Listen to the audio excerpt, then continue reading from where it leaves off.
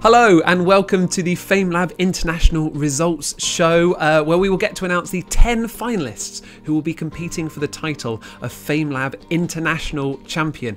You may have noticed I am not Quentin Cooper. No, Quentin hosted the semi-finals. He was due to host the finals, but sadly he is unwell, so I've been drafted in. My name is Greg Foote. I'm a science presenter and producer on TV and radio. I'm a podcaster and a YouTuber and a science communication trainer. Absolute pleasure to be involved. I've been doing stuff with FameLab for quite a while, especially with FameLab Academy with a load of youngsters, and also with FameLab UK as well. I'm really looking forward to hosting the FameLab International Final on Thursday the 26th of November. Let's find out who will be competing in it, shall we? And joining me to announce that is... Hello, my name is Marieke Navin. I'm the head of programming for the Cheltenham Science Festival, and Cheltenham Science Festival is where the FameLab competition was created. And I also did FameLab myself many years ago, so I'm a FameLab alumna as well. FameLab is all about finding and supporting the world's newest and best science communicators, and we run it internationally in partnership with the British Council. Now, talking about science in a way that engages a non-scientific audience is so important because it helps people to understand the world around them. These finalists have all shown they can do that brilliantly, and I'm sure they're going to be leaders in whichever field they choose. I personally have my eye on them as potential new speakers for the Cheltenham Science Festival. I bet you do. Right, so who will be joining us at the FameLab International Final? Well, let's have a little look back at the semi-finals first, shall we?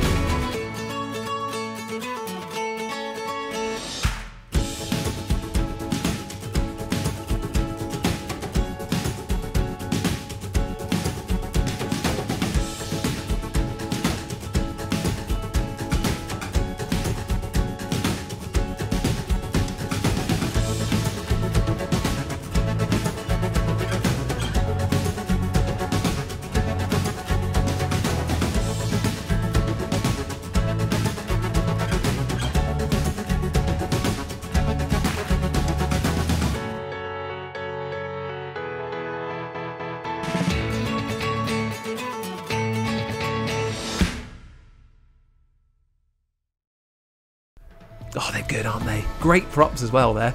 So in last week's two semi-finals, we had performances from 20 countries around the world, 20 national finalists who each performed their 3-minute talk to our judges and to all of you watching. There are only 10 places in the international final, which means that sadly we're going to have to say goodbye to half of those national finalists. How on earth are we going to do that, Marieke? Well, the decision lies in the hands of the judges and the viewers of the semi-finals. So, the judges from each semi-final were asked to pick 4 participants to go through to the final, and then the audience also got to choose their favourite from each semi-final by voting online. So in total, we're going to have 10 participants going through to the final. Okay, so 4 judges' picks from each semi-final plus your vote, the audience winner from each semi-final, gives us 10 for the international final. Let's start by having a look at what the judges thought about each of our semi-finalists. Everyone made a huge effort, and we were very impressed with the variety of the talks, the presentation skills of the contestants, and you know, their enthusiasm, and also taking into account this happened in an online setting, which probably made it a bit more difficult for them. So overall, amazing experience. I really enjoyed this experience, although it was incredibly difficult because the quality of all the talks was so high, and I was just so impressed with how inventive people were given the difficult circumstances of having to do these talks not in front of an audience. It's so much harder to be engaging when you haven't got that audience to bounce off and sort of waiting for laughs and things like that, you know. So I thought everyone did so well at managing. I've really enjoyed this experience. The variety of science that they all conveyed, the way they used their bodies, their voice, their props, the enthusiasm. I think I'm completely bowled over, and they've made our job absolutely dreadful, quite frankly. I've always loved FameLab prior to this as an audience member, really. So it was really interesting to not be an audience member, to actually be looking with a really critical head on, and it was very impressive. And it was very impressive for two reasons that I felt. Firstly, the fact that while for the vast majority of the competitors, the participants, English was not their first language, they did their presentations in English. I mean, we're so spoilt, us Anglophones. That's the first thing that really impressed me, and how good the presentations were. And the second thing, which was very interesting to my mind, were the fact that while they were in a specific institution at a specific country, a large number of them were from another country. So if you added which country they came from, and then their initial nationality, which they then started with, what I really felt was that, you know, in this world that we're currently living in, that the real international mix, both where they are, both where they came from, I found it inspiring, and I had a really great day. Yeah, I started judging FameLab Egypt years and years ago, when FameLab Egypt first started, and I did it for a few years, and then when I moved out of Egypt, I wasn't able to continue judging there. And I did one of the finals in Cheltenham here in the UK a few years ago as well. And so it's been a few years since I've judged FameLab, and I was so excited to be able to come back. It's been really interesting today, because the talks were interesting. We got the kind of content and clarity and charisma that we were looking for. It was from people that, like Giles said, from all over the world. We learned a lot of new information, so I really enjoyed it, and I enjoyed working with the judges as well. For me, FameLab is always a joy. I've been involved now since 2007 in some way or other, and it's lovely to see people being enthusiastic, to see their talent shine through. And the only bad thing about the day, really, I mean, I've been asked to say what my favourite point of the day is, but actually my least favourite point of the day is when we have to make a decision about who goes through and who doesn't go through. That it's not a comfortable position to be in. As someone who's been through the process myself, it's not a comfortable position to be in, to have to say we can only take 4 people through, because the level of talent, of enthusiasm shines through in all of these presentations. And if it was me, I would put them all through without hesitation. Are you blaming Giles and me for not putting them all through? If it was me, I'd put them all through. That's exactly, you see, that's what I thought he said. Wait a minute. I blame them. I blame them. Yeah, Martin blaming you lot for being too good. Okay, right, let's start with the first semi-final, which was on Wednesday, and we had contestants from Egypt and Germany and Greece, from Italy, Korea and the Netherlands, from Qatar, South Africa, Thailand and the UK. So, in no particular order, let's find out who the judges picked. A talk that really impressed me was one that used lots of props, that was really engaging, had a lot of quite complicated science in it, explained very clearly, and was really quite funny as well. And so the person going through is Gyeongbu from South Korea.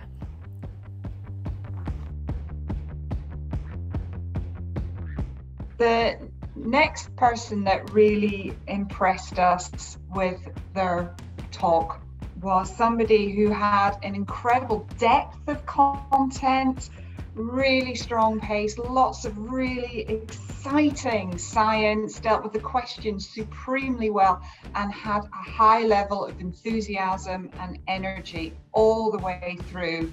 She was amazing. Can I just give it all up for Pinky from South Africa? So a talk that impressed me was one that was very, very inventive with the use of the screen and the use of props, and made me laugh a lot. And the person was great at answering the questions that we asked them, and a topic that I found really fascinating as well. So the person to going through is Ahmed from Qatar.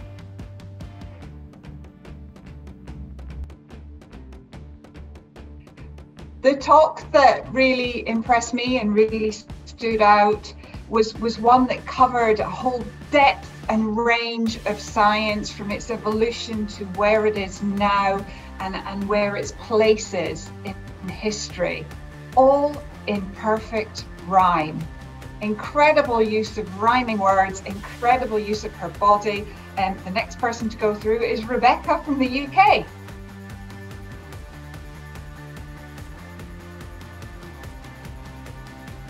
Congratulations! Yes! Gayam from Korea, Pinky from South Africa, Ahmed from Qatar, and Rebecca from the UK. Congratulations to all four of you. You each have a place in the final. Marieke, what do you think about our four finalists? Well, Greg, the judges clearly had a really difficult decision, but if I just had to summarise, I would say Gayam in particular had a really great charisma, a really great interaction with the camera. Similarly, Pinky, really energetic, really vibrant attitude. I would say Rebecca, it was her content that really sort of touched my heart and connected with me emotionally. And Ahmed was super clear, a really great use of demos. And Greg, if you don't mind, I'd just like to give a sort of personal shout out to Lisa. I haven't been able to stop talking about her presentation. I've been telling everybody this idea of using, you know, a virtual reality avatar of yourself, you know, your future self, to come and give yourself advice. It just blew my mind. Yeah, that was such a great idea. So yeah, well worth a mention. We therefore have our first four finalists. Who's going to be joining them? Well, let's move on to our second semi-final, which of course was on Thursday. Three different judges had to choose their favourite four from Australia, the Czech Republic and Brazil, Bulgaria, Kazakhstan and Malaysia, Switzerland, Hungary and Ireland and Spain. And again, in no particular order, let's find out who the judges picked. The first of our finalists really amazed us with this technology. It was kind of like using a vacuum cleaner. Negative pressure was used, but it was a vacuum cleaner in order to actually help burns victims. So our first finalist is what sounded like a North American, but representing Australia, Cody. Our next finalist gave us a really interesting introduction to a microcosm of a global problem. What he talked about was a small part of a global problem, which was the destruction of environments, particularly forest environments. And the particular environment that he was talking about, a coastal environment, very important to me because my house is only a couple of meters above sea level. And so really interesting talk about the protective effect of mangrove forests from Atoleth of Malaysia.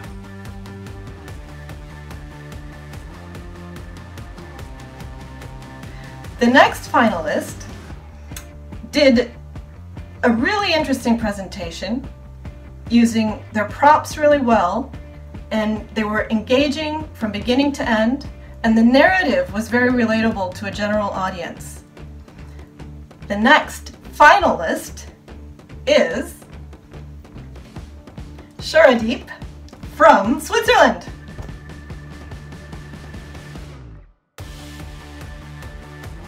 Our next choice for the final gave a talk under difficult circumstances, which was a model, I thought, of clarity and pace. Absolutely to the point, an important subject. And the next choice is Shokista from Kazakhstan.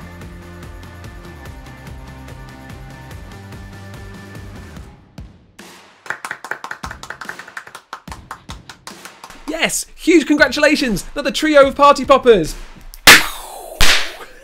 covered the camera. So that's Cody representing Australia, Ataleth from Malaysia, Shoradeep representing Switzerland, and Shakista from Kazakhstan. Congratulations to all four of you. You each have a place in the final. Again, Marieke, what do you think of them all? So again, Greg, the judges had another really difficult decision, but if I just had to summarise, I would say that for Ataleth, it was really about the content, you know, that story about the mangroves and the tsunami just really touched me. I think Cody was really clear. He made what's a really difficult topic, you know, burns in children, you know, really shocking and difficult, much more accessible and easier to understand with that link to the Teletubbies. So I thought that was really clever. Shoradeep's talk left me wanting to find out more, and I always think that's a great outcome, you know, at the end of a FameLab talk, if you leave wanting to know more. And then Shakita covered such a complex area, but used really direct and simple language to communicate it, so really clear. And that research, you know, is potentially going to impact so many people in the future. Oh, they're all so good. So hard to choose, but yes, 4 worthy finalists. So 4 + 4, 8 now we've got finalists in the international final. 2 places left, and those are going to come from the audience vote, from your vote, aren't they, Marieke? Yeah, and Greg, this is the first time actually that the audience favourite gets a guaranteed place in the final. And you know, from our perspective behind the scenes, it was so exciting seeing the votes come in. Over 7,000 votes from 75 countries all over the world.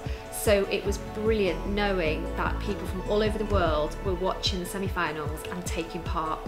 Wow, so many of you voted. Thank you so much. That is so awesome. And we can now reveal that your favourites from each semi-final, who also have their places in the international final, are Mahmoud from Egypt and Gabriella from Brazil. Congratulations! 1 party popper each.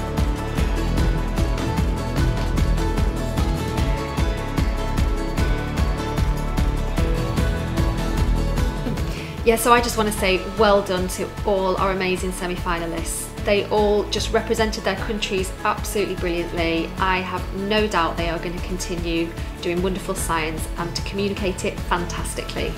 So that's it, folks. There are your 10 finalists, which means you just need to come join us live 4 p.m. GMT on Thursday the 26th of November for the FameLab International Final 2020, where you'll get to see 10 brand new talks from those world-class scientists. You will get to vote for the audience favourite. The judges will crown the international champion.